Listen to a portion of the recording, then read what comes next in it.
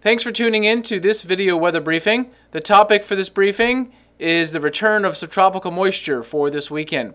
This is Alex Tardy, meteorologist here at the National Weather Service.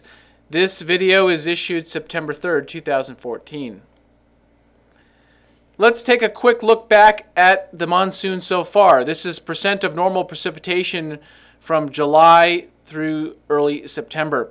You can see the areas in blue and purple. Those are 200 to as much as 400% of normal. So in the areas where we've seen some rain, including the deserts, mountains, and even some of the valley locations, precipitation has been much above normal, as shown there.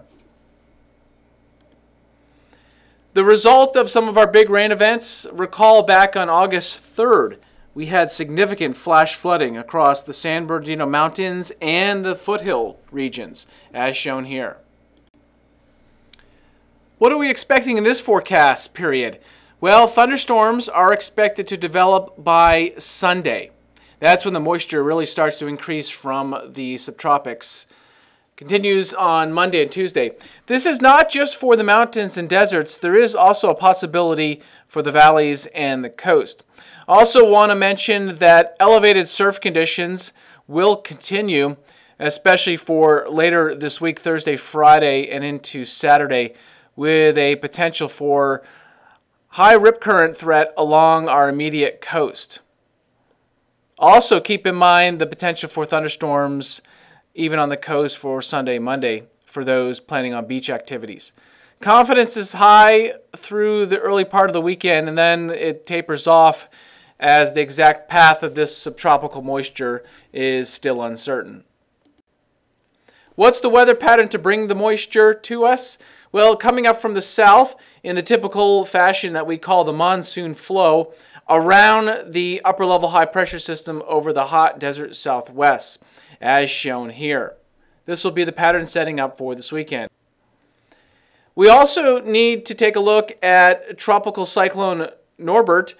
The system will be weakening as they typically do, but notice it will be taking a path parallel to the Baja coast. This will bring the remnant system northward, and as shown here by Monday in the central Baja. The moisture from this system will be most important for our forecast. The leading edge of this moisture will enter into far southern California late on Saturday, and then on Sunday and Monday, deep, significant tropical moisture ahead of this tropical cyclone, as shown here, will lift northward with an upper level disturbance and move across Southern California on Sunday and Monday. Be sure to check in for the latest hazards by going to the weather.gov San Diego webpage. Look for the hazards and the hazard map as shown here. Also follow us on Twitter and Facebook as we will share updated information on those social media sites. Thanks for tuning in.